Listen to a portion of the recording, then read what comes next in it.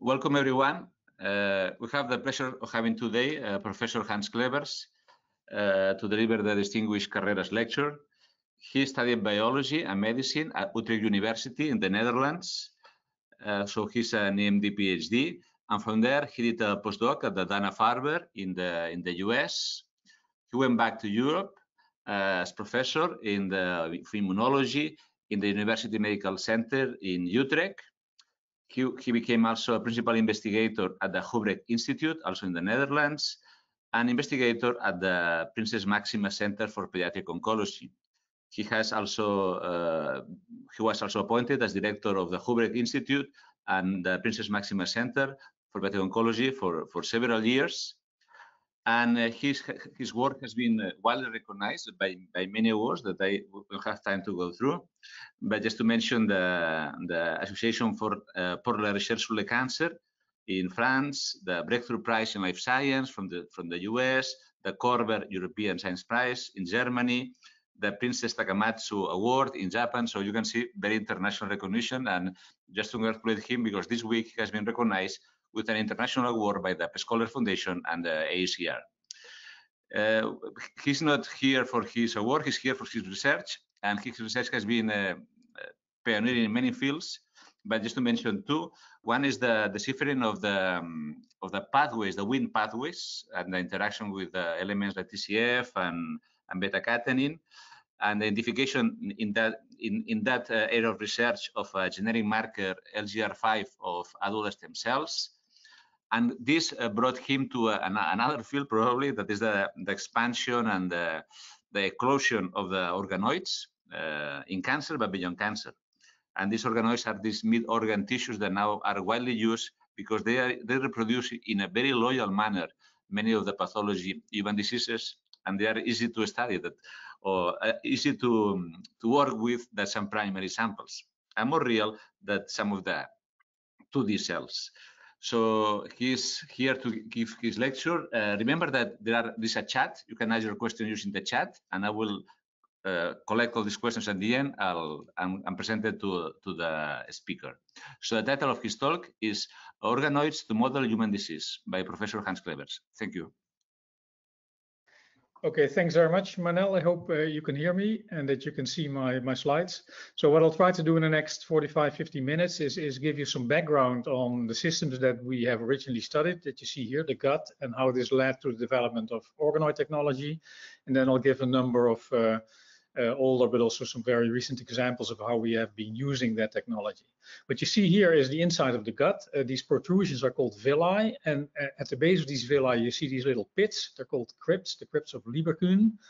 And at the base of the crypts, it has long been suspected that there would be stem cells. And these multicolored cells, I'll try to convince you in the next few slides, actually are the stem cells of this tissue.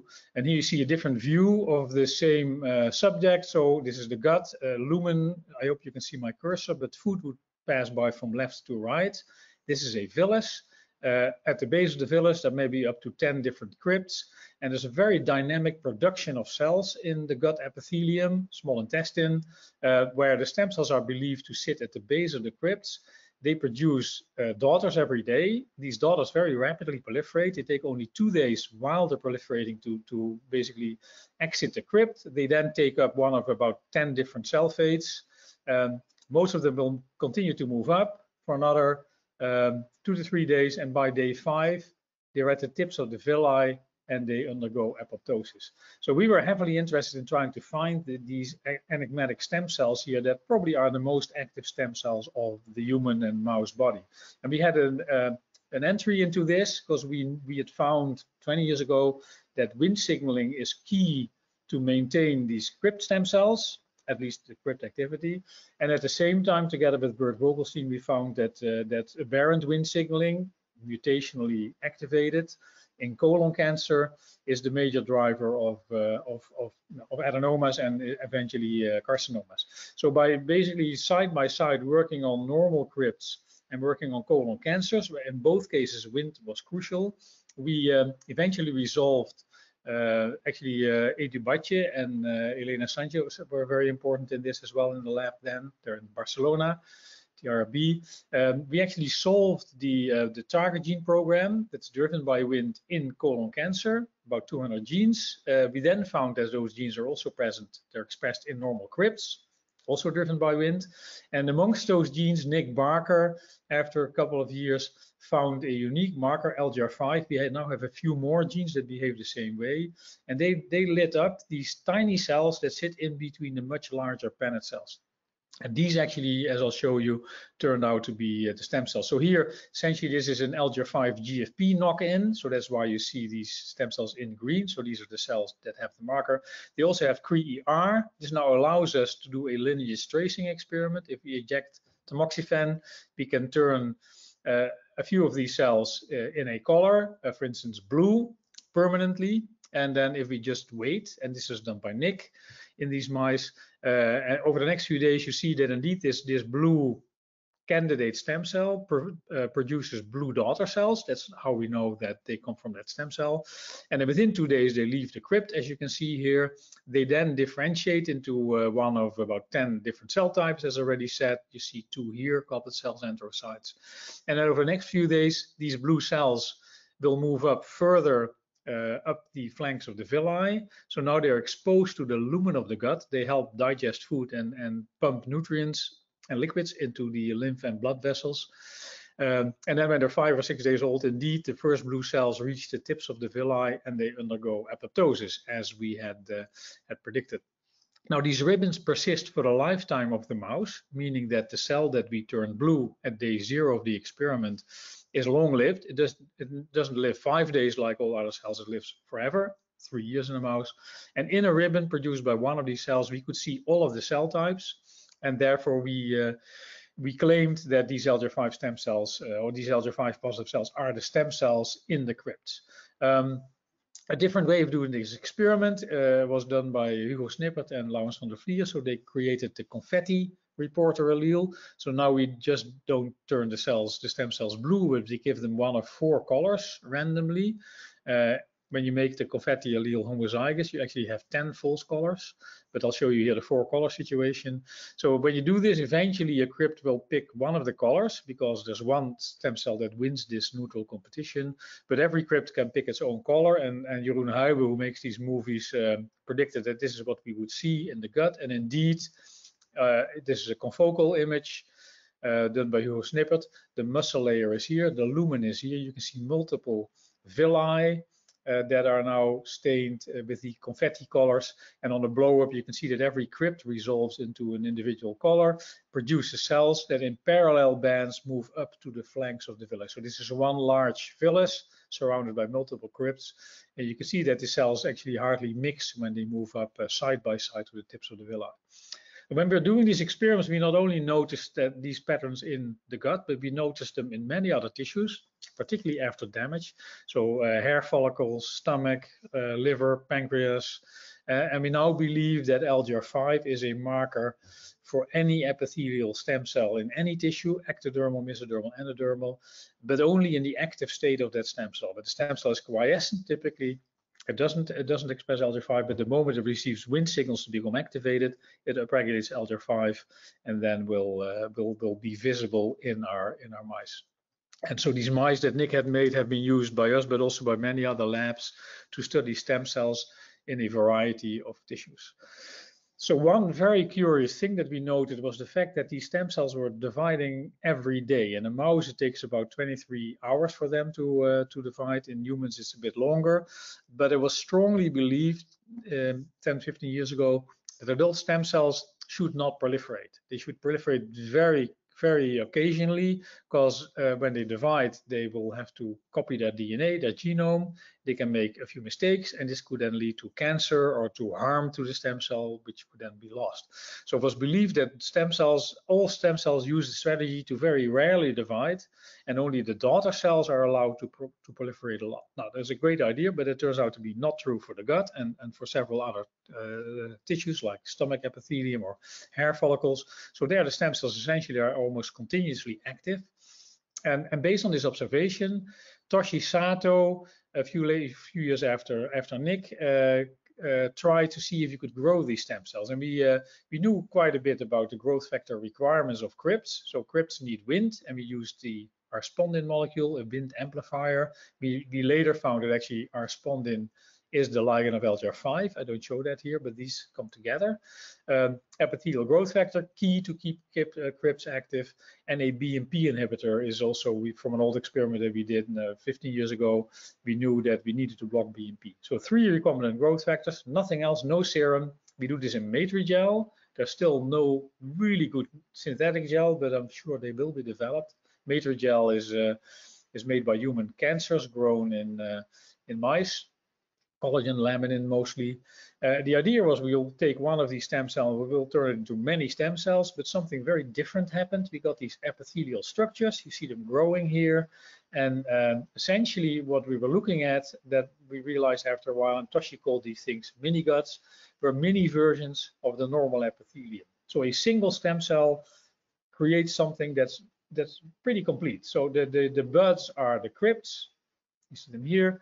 Many stem cells would sit at the tips of these buds. Pennant cells there, rapidly dividing daughters, and the central lumen that you see forming here is lined by all of the other cell types that you would see in a normal gut. So they're remarkably complete. They grow forever. Telomeres don't shorten. We never saw oncogenic mutations occurring. We still have not seen oncogenic mutations in any of our organoid systems in culture. That would be a worry if you really grow these cells for many years. The ultimate test to see if they really have remained normal despite the fact that they proliferate so much was by taking a single stem cell. This was done by Toshi in Utrecht in the lab here from an RFP positive mouse, from a red fluorescent protein positive mouse. It also has the green fluorescent protein from the LGR5 locus, so they're green and red. That single cell was grown as organoids into about 100 million cells, then sent to Tokyo to our collaborators in the lab of Mamoru Watanabe. And they infused these Dutch red organoids, you see one here, through the anuses of about 40 mice that had been treated with DSS, a chemical that induces inflammatory bowel disease. So here you look inside a colon, normal epithelium here, but this is a lesion that you typically see in inflammatory bowel disease, in IBD. And these organoids will not attach to normal epithelium, but the moment they see exposed collagens, etc., with their integrins that are on the outside, the basal side of these epithelia on the outside, they will actually adhere to these lesions, and then they will open up, and like a living band-aid, they seal these lesions. The real experiment is here. A colon of a black colon of a Japanese mouse. This is a patch of the offspring of that single red Dutch colon stem cell. And the only way to really find it is look for the fluorescence with the confocal microscope, as you can see here. And it turns out that this tissue is fully integrated. By any marker that we can use, it looks like normal tissue.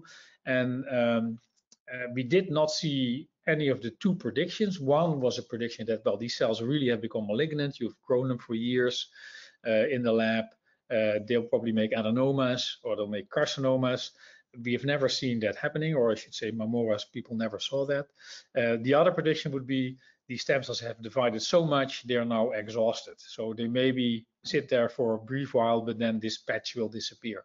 That's also not what we see. So they're happily sit in the mice and they live as long as we let the mouse live. So this shows, I think, convincingly that indeed you can take a single stem cell, expand it dramatically, and the cells that you make are still normal primary cells. They have not turned into cell lines with oncogenic mutations. So since then, we and then later many other labs joined in, have come up with protocols to grow organoids from human tissues. So in principle, it's simple. You take a little bit of the tissue, a cubic millimeter, grind it up into even smaller pieces, 50 cells, 20 cells in each of these fragments. You stick it in Matrigel. You add the optimal growth factor cocktail, which is always similar to what I just showed you. So there's always Wnt. There is always a tyrosine kinase receptor ligand. That can be EGF or IGF or FGF. And there's always a BMP TGF-beta inhibitor. But on top of that, for instance, mammary gland likes the female steroid hormones. Prostate likes testosterone. The liver likes hepatocyte growth factor. So you have to modify. And for some of these protocols, we need 8 or 9 growth factors or inhibitors, but it typically would take a half year or a year for anybody in the lab to pick up a new epithelial tissue and come up with a protocol that allows us to grow this.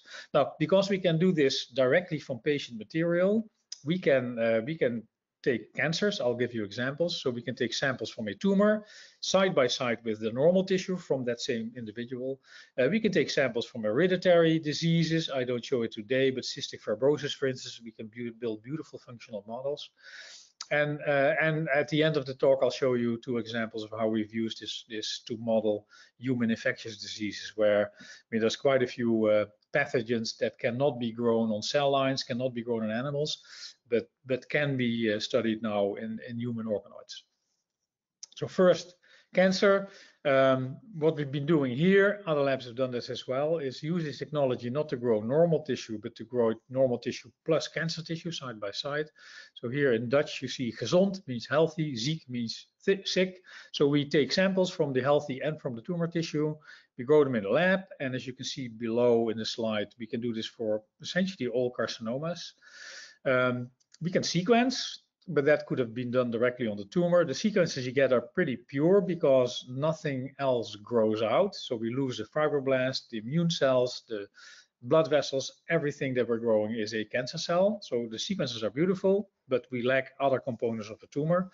But we can also we can expose them now to drugs. And one application of this technology would be to use this for personalized medicine, much like you would use bacterial cultures for antibiotic screening, where you can find the best antibiotic for an individual patient. That's done routinely in the past since 50, 60 years.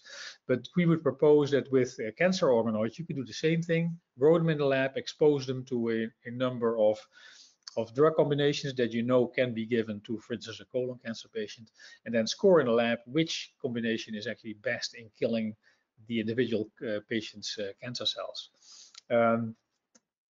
This is what they look like, healthy tissue, tumor tissue from one patient. We have large biobanks in Utrecht now, as you can see here, of breast cancer and lung cancer and liver cancer, etc., etc. You can do drug screens quite easily. It's still quite tedious. It takes multiple weeks to have enough organoids. There are now companies that are designing robots that use microfluidics and can all do this at a micro scale, so much faster and much cheaper than what is currently being published by us and by many other labs. But the assays in this format are at least extremely robust. So if you freeze the cells, you thaw them out, you still get the same outcome. We were trying to validate this approach by running side by side organoids parallel to a clinical trial. So we would get actually tissue from the patient and we get information back, how the patient responded in the trial to a drug. And at the same time, in the lab, we would have already tested that same drug with the organoids of that patient. And then we could compare how well the organoids would predict what's happening in real life in the clinic. While we were doing this, we were scooped by this beautiful paper from the UK in Science 3 years ago.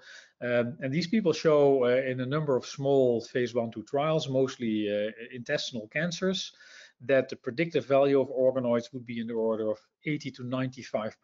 And this is exceedingly high, much, much higher than you get from standard diagnostics, because overall it's estimated that whenever you are a cancer patient and you're put on the protocol treatment, you'll have a 40% chance that you will respond to that protocol, that you'll benefit from that protocol, and 60% that you don't respond. Of course, every patient gets all the side effects. So with this approach, this paper states, well, if you use organoids, you're much better in predicting what would be good for an individual patient. So then a number of additional papers came out in 2019, and this actually, my lab played small roles, but it was always involved in these. Similar numbers, 80 to 90% predictive value of organoids now, and now actually many more papers are coming out where people around the world are trying to develop this into something that's useful in the clinic. So that's one approach to cancer. You can actually grow the cancers. Another one is you can actually create cancers, much like what has been done for many years now in mice, where you engineer changes in cancer genes and then induce tumors in mice, but you can do the exact same thing and much faster, much more efficient in human organoids. And the first studies were probably 5 years old, done in my lab by Jarno Drost and totally independently by Toshi We didn't know that we actually had the same projects going, but the papers were sort of published at the same time. And we both realized that if you look at the most common mutations in colon cancer, that they fully reflect what we use as growth factors to grow normal colon epithelium. So we need Wnt and our spondin to grow colon organoids. APC, if you knock it out, it's actually a negative regulated Wnt pathway. If you knock it out, you would no longer need Wnt in the medium. That was one prediction. Second, EGF, key to grow organoids, but if you activate KRAS, the prediction would be what cancers do, that cell would no longer need EGF. SMAD4 is a transcription factor in the BMP pathway. Normal organoids need Noggin, a BMP inhibitor. If you knock out SMAD4, you block BMP signaling, and so if you would do that, either with CRISPR or a cancer can do that, you would no longer need the BMP inhibitors. So it's really remarkable that what we empirically found to be the key growth factors for normal gut cells, normal gut stem cells, cancers target the exact same pathways by mutations, by taking the negative regulators out here or activating the pathway with KRAS. And of course, we also engineered in P53, which is a mutant in almost all solid cancers. And thus we wanted to recapitulate what's called the Vogelgram in the field. Bert Vogelstein in the early 90s proposed that normal cells in the colon will eventually, in a stepwise, in a fairly ordered fashion, progress through these intermediate stages of adenomas to a full-blown carcinoma that is invasive and can also metastasize. And the first gene that people assume to be mutated is APC, and these others then appear more or less in a ordered fashion. So the way we do this, and I'll summarize this in a movie very quickly. So again, we want to recreate this adenoma to carcinoma sequence that was proposed by Bert Vogelstein by an ordered CRISPR-driven induction of cancer genes. And what we do is we start from a normal, healthy colon epithelium growing in 3 growth factors. We target APC, that's the first one. Prediction is we would no longer need Wnt in the medium, so everybody that's targeted will grow out without Wnt, the rest will die. That's what you see happening here. So this one has an APC mutation. We now target the second gene, P53. There we can select by adding a small molecule called nutlin. It will kill, as you see here, all of the cells. Only the P53 mutants will survive. So now we have organoids that have 2 mutations on 2 alleles each. KRAS, oncogene, we need to activate it by knock-in. Now we no longer need EGF, so the normal organoids will die, but the ones with the KRAS activating mutation will now survive, and they only need Noggin at this point. And to take that dependence away, we target SMAD4, transcription factor in the BMP pathway, and we leave Noggin out of the medium, so there's now no growth factors at all in this culture anymore, and now they have all 4 mutations. And then the idea would be that we can now transplant these organoids. We do this orthotopically in the colon, and we can score, what the phenotype is of the tumors that grow out. And essentially, very rapidly, we see that only the organoids that have all 4 mutations, so APC, they're no longer dependent on Wnt, KRAS, they're no longer dependent on EGF, P53, they're now genomically unstable, and SMAD4, they're no longer dependent on BMP inhibitors or Noggin. And only those will form invasive tumors that actually metastasize to the liver. And these other combinations make things that are much more benign or don't even grow much at all, as you can see here. So that is another way of applying organoid technology. And you can engineer any combination of oncogenic or tumor suppressor mutations and then make your method of choice. And there's quite a few models recently been published for other like cholangiocarcinomas or lung cancers where this is applicable. So this is a story that we published quite recently. It's complex, so I'll try to take you through this. So I hope I don't lose you. The project is actually thought up by 3 PhD students without me knowing. Cayetano and Jens are in my lab. Axel is in Ruben van Boxel's lab in the nearby Princess Maxima Center. And they had read about an E. coli. Now, we all know E. coli as a household bacterium, in molecular biology, but also a major microbiome bacterium in your colon. Everybody of you has E. coli in the colon, but there are many, many different strains of E. coli. And there's one particular strain that carries an extra piece of DNA called PKS, and they've always been assumed to be dangerous. They are called genotoxic PKS E. coli. And here you see this summarized. Actually, this bad E. coli is often seen, or more frequently seen, in people that have colon cancer or that have inflammatory bowel disease. But as you can see, there's lots of things that these E. coli are accused of. They'll induce all of these IL-6 and CEACAM6 goes up. Most importantly, that extra piece of DNA allows these bad versions of E. coli, but not the normal ones, to produce a substance that's called colibactin. This is the PKS islet, 60 kilobases. So it sits in the chromosome of the bad E. coli, about 10 genes, and these genes together are predicted to be a synthetic pathway to produce a polyketide that's called colibactin, and I'll show you the structure a little bit later. So the idea would be that if E. coli has this extra piece of DNA, it can make this colibactin, and well, here you see a little summary, and that colibactin is presumed to be a dangerous molecule. Normal E. coli don't make it, but the bad ones make it. And what I should also stress is that probably about 10% of all people carry not a normal E. coli, but carry this possibly harmful version of E. coli. And you can see here it makes colibactin. Now, what's known? As I already said, this bacterium is associated, but cause and effect are not known, with patients with polyps or with cancer or with inflammatory bowel syndrome. In about 10 to 30% of these diseases, you'll see that. If you culture these particular E. coli on top of a standard cell line, you'll see DNA breaks, and I'll give you an example a little bit later. That's why they're called genotoxic. So it was believed that colibactin enters the host cell, causes DNA breaks. But at the same time, PKS E. coli is sold as a very popular probiotic, and this doesn't seem to be a very smart combination. And I think if I'll take you through the story, you'll see why that is not a good plan to give. And actually, doctors, even in university hospitals, give these PKS positive E. coli to patients with inflammatory bowel disease and other diseases. And there even, while we started these studies, we noted that there were 12 ongoing trials for a variety of different diseases at trials.gov, the formal registration at NIH for the use of these E. coli as a probiotic. So we asked, is PKS E. coli actually carcinogenic? So it causes double-strand breaks, but it actually results in mutations, and when you expose human colon cells to these bacteria. So this is the experiment. We have the PKS, the bad one. We also have a mutant, so the bad one's on the left, but then we have a mutant version that lacks one of the 10 genes, and that's on the right. That's our negative control.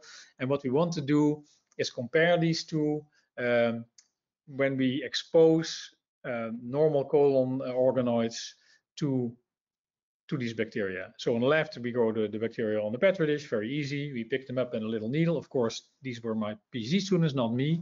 They inject the E. coli into a colon organoid, a normal colon organoid. You see that here. Let it sit there for about a week. And during that time, the ones on the left can produce colibactin. The ones on the right feel they don't have one enzyme, so they cannot do this. The first experiment we did was actually can we see that they are genotoxic? So here this was a short-term experiment. We inject the bacteria. These are the bad ones. This is the negative control, the mutant of the bad ones. And when we stain for gamma H2AX foci, you essentially visualize breaks, double-strand breaks in chromosomes. You can see there are large numbers of double-strand breaks in the exposed organoids when we inject the bacteria inside. But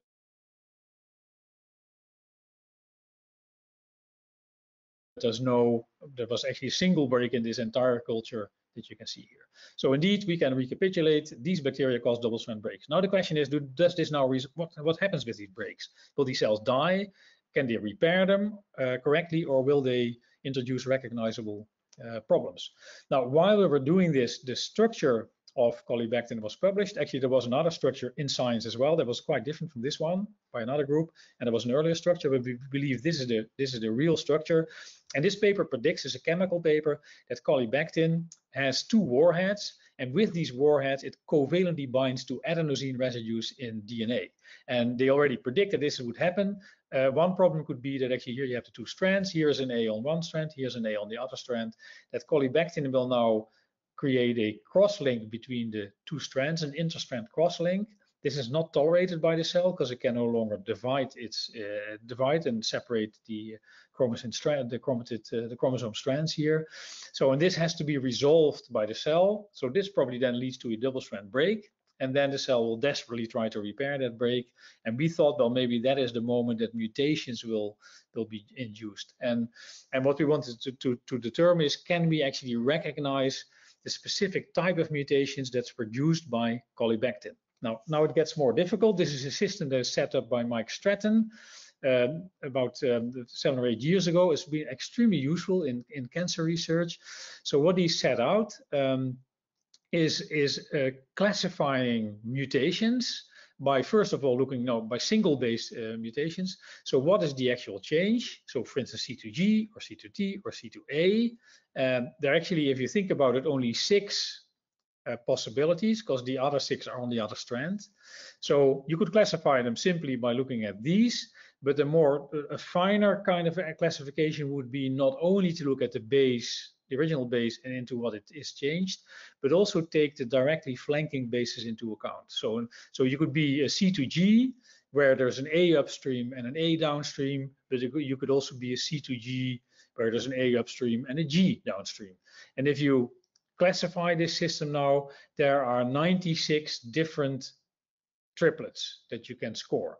And if you do this for various cancers, so now the question is, do particular carcinogens that give you very particular cancers, like lung cancers caused by tobacco smoke, do they give recognizable single base changes? And that turns out to be the case, because here you have the 96 different triplets, where the middle base is essentially the base that changes. So these are all the C2As with the different flanking bases.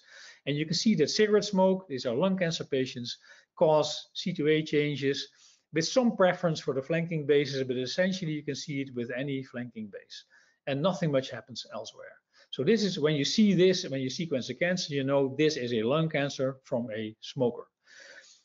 In melanoma, this is caused by UV exposure to the skin. You don't see mutations here, but you get these very specific C2T mutations. And here you can see that probably about half of the C2T mutations, depending on their flanking bases, are scoring. But these are the most common C2T, so flanking Ts and then ECG or T. So you can see that we're just sequencing DNA. You can say, okay, this is lung cancer from a smoker, and this is melanoma from somebody exposed to UV light. So we asked, if we take colibactin from our bacterium, do we also see very specific single base changes and defined by the direct flanking bases? And to do that, we didn't just inject one time, but now Jens and Cayetano every week would inject, would then treat with antibiotics to kill the bacteria, because otherwise they escape and they overgrow the culture. And every week at the beginning they inject, and at the end they treat with antibiotics, they passage, and they've done this for 3 months, and mimicking chronic exposure from the lumen of a minigut to this bacterium. And this is again the negative control, the mutant PKS E. coli. So then we want to know, are there any mutations that are induced by the bacteria? We take single cells out of these 3 months enclosed organoids. We grow single cells up again as small organoids to get enough DNA to sequence what has changed. Because we cannot just sequence the entire organoid at that point, because then every cell will have unique mutations and we would not see them. We really have to add a clonal step. When we now do this, you can see that, of course, they accumulate some mutations that are always happening. They're mostly in this part of the spectrum. But the ones exposed to the E. coli, all of a sudden we see very, very specific T's to C's here. And there's another pink one here that you do not see in the controls. And yeah, and this is actually, so this is what we get from the exposed organoids after 3 months. This is what we get from the controls. So they're very similar here, but you can see when we subtract this one from this one, the difference is here. You can see that these particularly these green ones, this pink one, never been seen before. And these we predict are caused by colibactin, as I don't have to show. When we then wanted to be even more fancy, we don't. So a TA pair, so a T on one strand and the A on the other, changes into any other base. A's and T's are always flanking. That's what we knew from that experiment. But we then started looking more extensively, and then we found actually at position -3, there's almost always an A. And this fits with the following model. So here you can see the mutational signature. So the TA pair here changes into any other base. And at -3, there is an A if there's a T here. So this is very strongly suggestive that indeed colibactin binds to A. So it would bind with one warhead to the A here, that you see that here. With the other warhead, the red part here, it binds to the A at the opposite strand, so opposite this T. Now the cell wants to solve this. It probably cuts out this piece of DNA and then repairs it. And in that process, it can change this particular pair here into any other base, or it can actually result in the loss. I don't show that here, in the loss of this one base, or sometimes 2 or 3 bases, but in the exact same motif. So we very strongly propose that colibactin is an oncogene, a carcinogenic oncogene that will bind covalently as predicted to these A's and actually then leave a very recognized mark in the DNA. So now we can ask, now we know what the mutations look like that this bacterium induces in our very artificial laboratory organoid setup. Now we go to 2 very large human cancer cohorts, and we can just look at the sequences and see, do we actually see the occurrence of this very specific signature of mutations? So this change of a TA pair into any other base with an AT pair at -3. We work together with a large cohort in Amsterdam, the Hubrecht Medical Foundation, that has many metastases from different tumors. Also with Genomics England, where we were allowed to look at their colon cancers. This is the Hubrecht outcome. So they have all of these different tumors. If you now ask the genomic sequences of these cancers, where do we see the colibactin-induced very specific mutational signature? It happens in a subset of the colon cancers, 10 to 20%, depending on where we put the threshold. Breast or all these other tissues, we see nothing. Of course, these are sterile cancers, and colon cancers are exposed to the microbiome, so potentially to PKS E. coli. We have one here, one head and neck. I think we have a few more. Now, E. coli can live in the oral cavity, and we see one here, but we've seen a few more urinary tract cancers, bladder cancers, and again, E. coli can live in the bladder.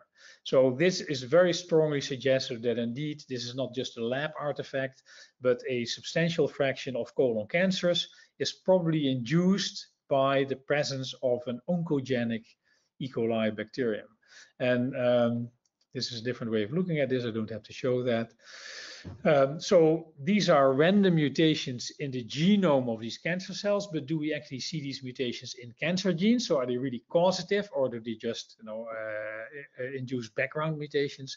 And we actually find many cases that this particular signature, so a change, you see that here, of this base pair here when there is a TA pair at -3. So this is predicted to be caused by PKS E. coli. And here, when you now go through in the Cancer UK consortium, when you now look at this large cohort of colon cancers, you can see that many of the stop codons that are seen in APC bear this fingerprint of an E. coli PKS mutation, of a colibactin-induced mutation. So conclusions is PKS E. coli in organoids induces mutations. So they have the treated ones have much higher mutational rates than the ones that are treated with the control, the mutant bacterium. So they induce mutations. The mutations are extremely recognizable. If you don't follow this, we can actually ask, with bioinformatics, when we see a single base change, can this be caused by colibactin? And in colon cancer, we see those. So we see that this signature is increased in 10 to 20% of colorectal cancer cases. We would now propose that actually these 10 to 20% are caused or are co-caused by this bacterium. It also has implications. You can actually start looking for who carries the bacterium, and if indeed they are causing cancer, you might actually remove them, and it would be a simple antibiotic treatment and then a fecal transplant of an individual that doesn't carry this particular strain of E. coli. You could remove, much like now many people are now being treated for Helicobacter in their stomach, where eventually they'll get stomach cancer. So here you could possibly, if this all holds up in larger cohorts, could prevent colon cancer. And also, I would stress that we really have to reevaluate the use of PKS E. coli as a probiotic. Probiotics are never tested in trials, but our prediction would be if you do a real serious trial with these things, you'll see increased numbers of colon cancer cases in patients treated with these probiotics. And then finally, I have another 5 minutes or so. We've also used organoids to model infectious diseases, and we think this is of particular interest for pathogens that cannot be cultured on standard cell lines. And I guess for corona, I'll give a brief example where actually you can see why this would be important. But for instance, also norovirus cannot be cultured in a lab. Norovirus is a pretty big problem on cruise ships, but also in homes of the elderly. And if you're sort of weak and old, you can be killed by this intestinal infection of norovirus. And another one that actually that was shown by Marie Estes, that they could never be grown before, but they can be grown in human organoids. Another example from my lab is Cryptosporidium. This is a protozoan, so a eukaryotic parasite related to malaria with a very similar life cycle. So it has an asexual life cycle starting from an oocyst. So this is what you actually ingest. This will all happen in your gut. So you get, and I'll show it in the movie. Then there is a sexual stage that you see here, sperm equivalents and oocyte equivalents, and eventually you'll make a zygote. And the idea of the experiment was that we take, you can buy oocysts, so they're produced in calves in Texas, in a farm in Texas, but there was no laboratory model to study this parasite that causes intestinal infections. They can be pretty bad, particularly in the developing world. So the idea would be that we inject the oocysts bought from Texas into human colon or human small intestinal organoids. These organoids have all of the differentiated cell types, and that turns out to be crucial. Same for norovirus. They don't grow on cell lines. They need differentiated cells. So here you see an oocyst. Inside there are 4 sporozoites, always 4. As soon as the oocyst has landed, these sporozoites will come out and they will now search a target cell. This turned out to be a differentiated enterocyte. And as soon as it infects this enterocyte, it immediately forms a type 1 meront. You see that inside the sporozoite divides into 8 individuals, merozoites, type 1 merozoites. So this is an amplification step. These merozoites leave the meront, they swim around, they infect the secondary enterocyte. Again, will produce a nice structure, a type 2 meront. You see that here. 4 nuclei are inside the type 2 meront. Again, these little guys come out. Now they enter the sexual stage. We're now about 60 hours in the infection, as you see at the bottom left. So the one in the front will be the sort of the testis equivalent, makes microgametes. The one in the back is the ovary equivalent, makes 1 macrogamete. Here you see the microgametes swimming. This one is winning, reaches the macrogamete and fertilizes it, and this then recreates an oocyst. So now the cycle is complete. It takes about, in organoids, about 120 hours. The oocyst will be released, will then leave the body with the feces, ready to be taken up by any next individual, which can be, a farm animal or a human being, and leading to an infection. Now, this could never be done on cell lines, could never be done in a lab. You needed these cattle to do that. But as you can see here, it works very nicely. It's a lot more boring than looking at the movie, I guess, but by EM, we can see all of the stages. And if we, after 4 or 5 days, grind up the organoids and feed the oocysts to mice, they get a real infection. So we complete the entire life cycle. And I guess that the Cryptosporidium field is now slowly taking up this technology to be able to actually study this and maybe develop drugs against this parasite by using lab-based models.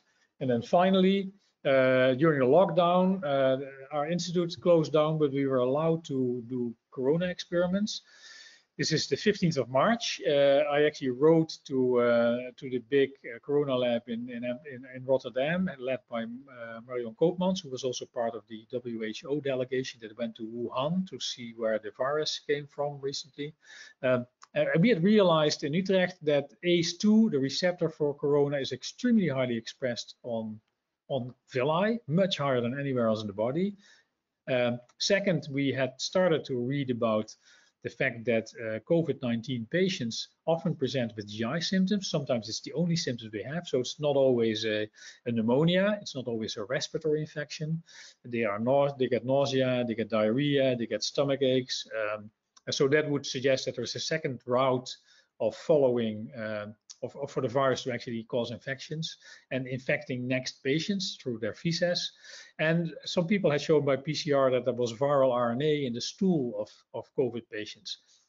Not clear whether there was live virus or whether it was just passive RNA that was come out of the lungs and then ingested and ended up in the stool. So we wanted to show or ask whether we could infect normal human intestinal epithelial cells. So in this study is quite remarkable. We actually did it from the start, from the first email to Rotterdam to the online publication in Science. It took 6 weeks. So we did the experiment 3 or 4 times. At the same time, wrote a paper. Reviewers at Science actually did a very serious critical review. We wrote a rebuttal, modified the paper, resubmitted again.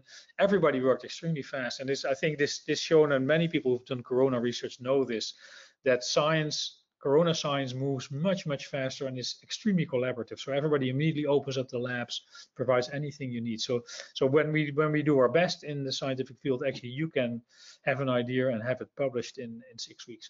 So this is a key experiment. We infect the intestinal organoids with either the SARS virus or the new one, the SARS-CoV-2.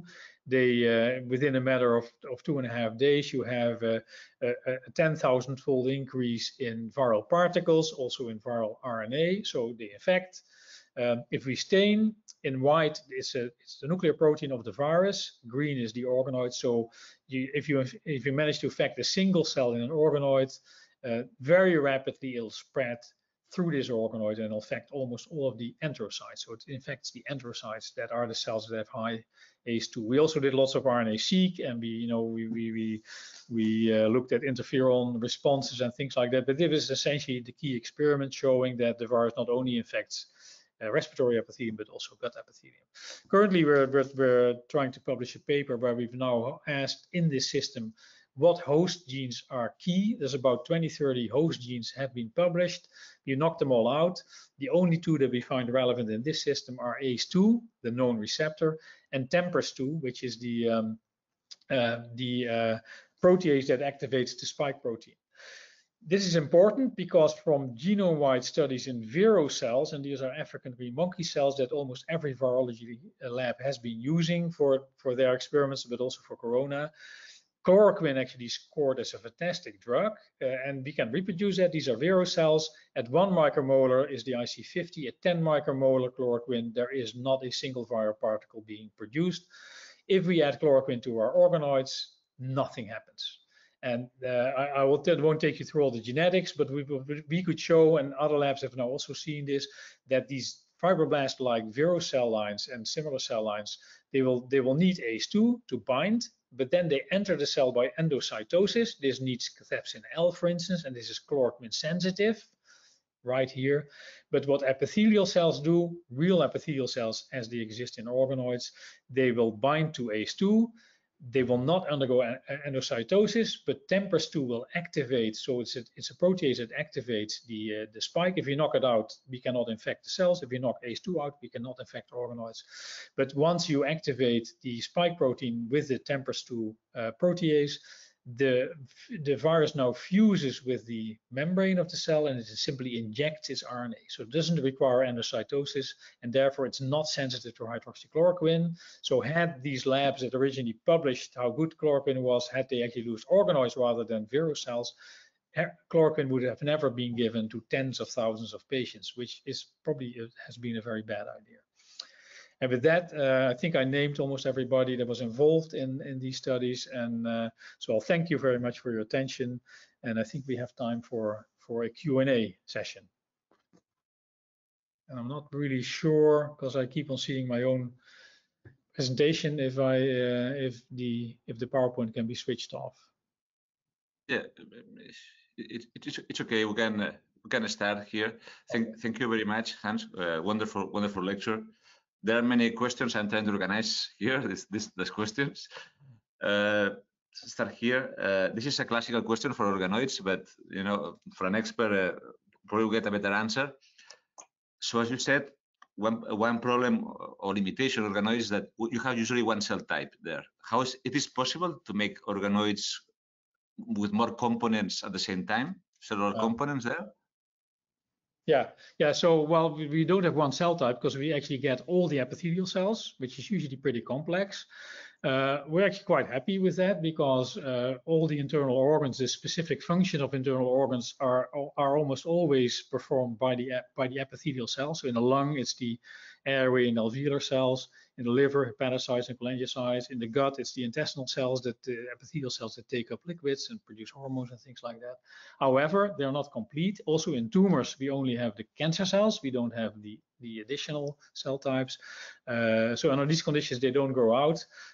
We have done a lot by adding microbiome. I just showed this. That would be in the gut field. One thing that people say, well, you have to have the microbiome because otherwise it's not a real gut. We've done a little bit with other cell types, but other labs have started publishing on adding immune cells, which works surprisingly well.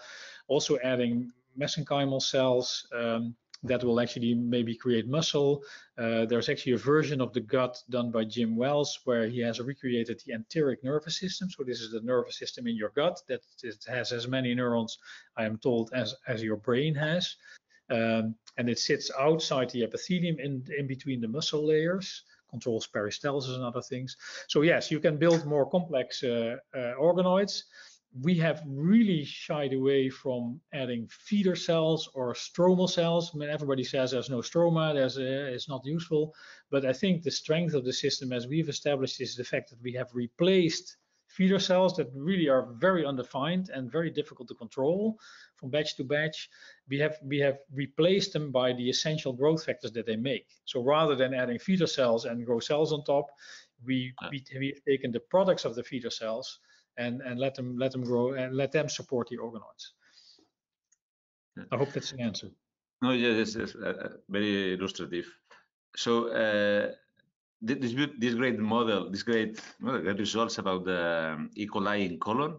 I remember also that there was the bacteria in lung, a different bacteria, Fusobacterium or something. So people are I guess, are doing very similar stuff with lung organoids or something like that, I guess.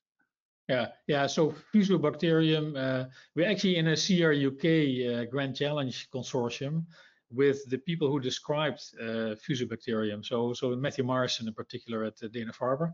So he showed that the people with colon cancer often have more Fusobacterium, a particular. I don't even know what's a gram positive, gram negative. They sit on top of the tumors, but they can actually sit inside cells. He even showed that metastases in patients have Fusobacterium genomes, maybe entire live bacteria. So they seem to travel with the cancer cells through the body of a patient. And so far, it is not clear whether this is just an association, whether Fusobacterium is involved in inducing cancers, or maybe is used to fight the cancers. So that's part of what we're studying.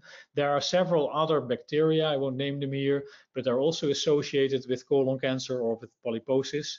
And so we are also studying those to see if they do the same thing as what this E. coli strain does. But I should say that unlike viruses, so far Helicobacter is really the only bacterium that's known to be causative to cancer. And there's many other bacteria implied in cancers, but there's no causation. I think our PKS E. coli might become the second one, but it still needs more proof for that. But yeah, this is a very interesting field, and there's thousands of papers. Not all are very strong, I must say, but they associate various types of bacteria in the microbiome with colon cancers. No. Well, here more medical question. Can you create the organoid just from colonoscopic material? Yeah. We need just a tiny biopsy, and so So that we routinely do that. It needs to be deep enough to have crypts. So if it's extremely superficial, it doesn't grow. But a normal biopsy, 1 micrometer, little piece, a needle biopsy for liver also works for metastases. And so we just have a paper accepted where for cervical cancer and the pre-malignant stages, a PEP brush is good enough. So that's typically done now to see routinely if a cervix is under threat for cervical carcinoma caused by papillomavirus. That actually from a brush, from a PEP brush, we can grow, 90% of the cases, we can grow cervical organoids. And then they typically harbor the initial mutations that eventually, or the virus that eventually might lead to cervical cancer. Yeah, you need very few cells. You just need to be alive. So you need to be fast. So you have to almost be next to the patient or be sure that the sample ends up in the buffer that you want to culture them in a matter of a few minutes, 10 minutes. And then if you keep the medium at 0 degrees on ice, you can send it around the world. So we actually receive samples, patient samples, where the sample was directly done, put in the medium on ice, was shipped to us, lost, and then 3 days later was found again by FedEx, and we could still grow organoids from those. So it's exceedingly simple for most internal organs to grow organoids directly from a small biopsy. Yeah. Looks like a powerful tool, yes. Even lost in FedEx, yes. A very simple question. People asking, this colibactin can be detected in the circulation, in the blood of these people? Yeah, so that's I think a very good question. But colibactin, so these bacteria have been known for quite a while, about 20, 30 years at least. And so it was always assumed, so the substance that they presumably were making was called colibactin, but it turns out to be extremely labile. So the chemists have worked forever to try to solve the structure, and there are no assays beyond mass spec to detect it.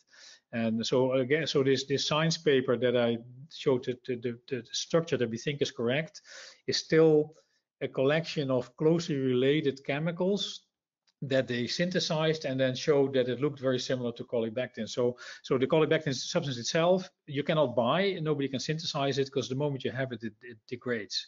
So we think that these bacteria really have to sit on top of the epithelial cells to almost inject it into the host cell to cause these DNA damages. And I guess microbiologists believe, so why do they have this at all? Because why would they want to cause cancer? They believe it's essentially it's in the war between bacteria, so in their competitive activities, that these E. coli will kill other bacteria with this. And they actually, 1 of the 10 genes is a gene that inactivates colibactin. So if colibactin ends up in the E. coli that produces it, this enzyme will then destroy it. So they are protected themselves, and they can probably kill other cells, including normal E. colis that don't have the PKS island. Because I don't want to take all your time, so just a couple of questions to finish in the hour. One relates to the technical about the creation of organoids. What about generating organoids composed of cell types derived from different germ layers? For example, gut organoids with an enteric nervous system.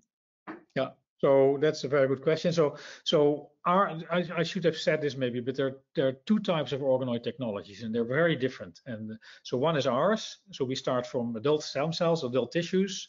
We give them the growth factors that tissue normally uses for repair, and then we make organoids. Those are always epithelial so far. There's the other starting point, which is not an adult stem cell, but an iPS cells or an embryonic stem cell. And so there the approach is very different. You don't exploit the repair mechanism of tissue. You exploit development. So you essentially have to take these embryonic stem cells through the journey that you would normally make in an embryo, to turn them into brain or into liver or into kidney or something like that. So this is essentially a recipe where you do 1 week of this, another growth factor, you block it, you shake, so it's almost like magic. For many brains, it takes 6 months to a year to get something that looks like a real brain. Those organoids tend to be more complete, so they can have more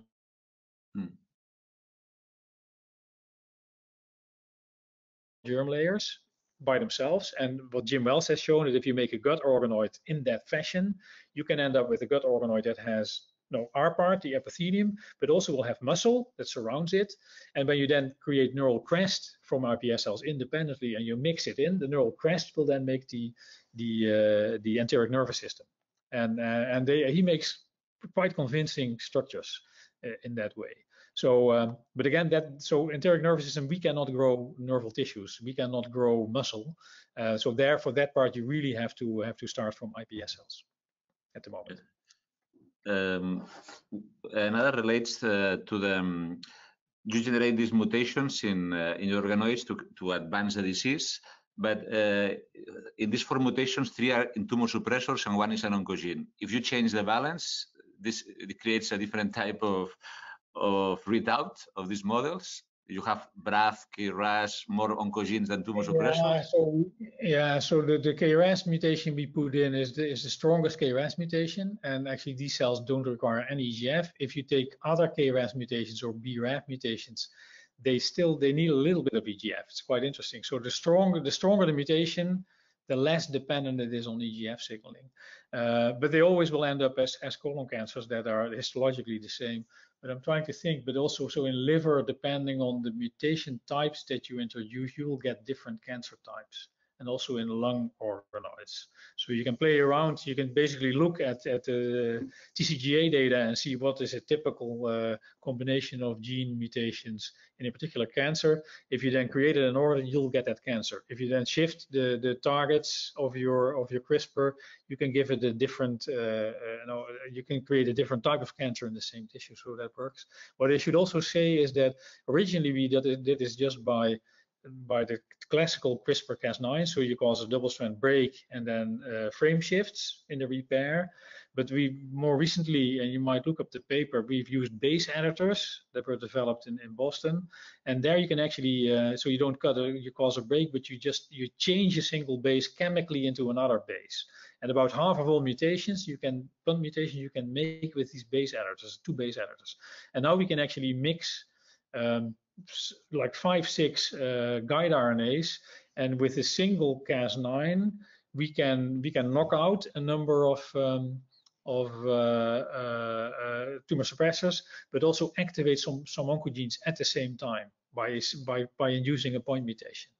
And that's extremely powerful, because in one shot you get a whole library of individual organoids that will have 1, 2, 3, 4, 5, or 6 of the mutations in each individual organoid. So you get a library where you can just pick heterozygous, homozygous, and that's what we've been doing a lot now, to see if we can, in one shot, we can create all of the interesting mutations that we'd like to create. And last question. So related to the generation of colorectal organoids, there are differences in how they're able to be generated between sporadic and familial organoids in APC carriers, in Lynch syndrome. There are differences, and in between primaries and mets. The mets are easy to grow, or it doesn't matter? Yeah. No, so there's little. I think that's what people find generally, that mets and primaries are not so different, and there's nobody has ever found, I think, unique metastasis genes. People have hoped to find these. So mets, you can clearly see that the met derives from an original tumor. Often they come in our hands, but also in other hands, they come from an earlier version of the primary tumor. So if the moment you take the primary tumor out, the metastasis has already been developing from maybe from a year earlier. So there we don't see many differences. But to say the different kinds of colon cancer, you recapitulate if you take them directly out of patients. So and when you transplant them to mice, you get exactly what you saw in the primary patient. Our pathologists can actually look at organoids and come up with diagnoses. So that's not what they are trained at, because they are trained to look at the entire tissue, but here they only look at cancer cells. But in many cases, they can match the organoid with the original H&E of the tumor. And by CRISPR, you can actually create Lynch syndrome, the missense repair deficiency tumors. You can create APC mutants, beta-catenin mutants, and they typically recapitulate, if you do this in human cells, they recapitulate what you would find in an individual patient. Yeah, so that, I think in that sense, that it's really the human approach. We used to work a lot with mice, but working with human primary cells really has a lot of value compared to using mouse cells. Okay, we should finish here. Thank you again for a great talk, and please congratulate the speaker. Thank you very much. Okay, thanks very much for your attention. Okay, see you next time. See you.